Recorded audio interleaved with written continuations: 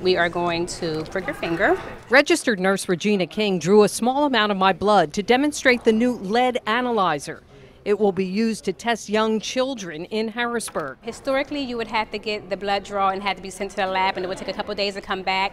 This test, you can get your results in 3 minutes. The Hamilton Health Center is doing lead testing in partnership with the city. If children have an elevated level, the family is referred to the city's lead program. The program is using a $3.7 million federal grant to remove lead from aging homes. 90% of our homes are pre-78, so the likelihood of exposure to lead is very great. Yeah, the door, the wall. Robert Wilson is happy with lead removal done on his home since his children and grandchildren often visit. It's wonderful.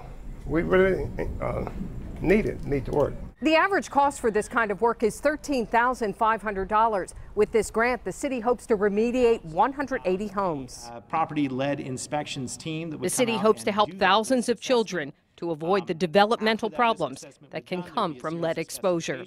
In Harrisburg, Susan Shapiro, News 8.